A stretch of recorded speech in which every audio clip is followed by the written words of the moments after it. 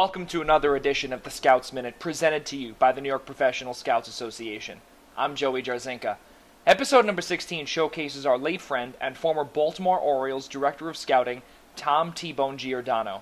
Our 1978 A.B. Turk Karam Award winner began his scouting career over 3 decades ago, following his short stint as a player with the Philadelphia Athletics, and then his teaching career in Copeg, New York, right here on Long Island. The Newark, New Jersey native joined the Orioles organization in 1976 and would never look back.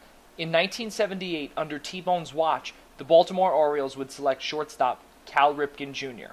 The Havre de Grace, Maryland native would go on to have a Hall of Fame career by tallying 3,184 career hits, earning a World Series title in 1983, and appearing in the All-Star Game 19 times. To no one's surprise, Ripken Jr. would earn a plaque in Cooperstown in 2007.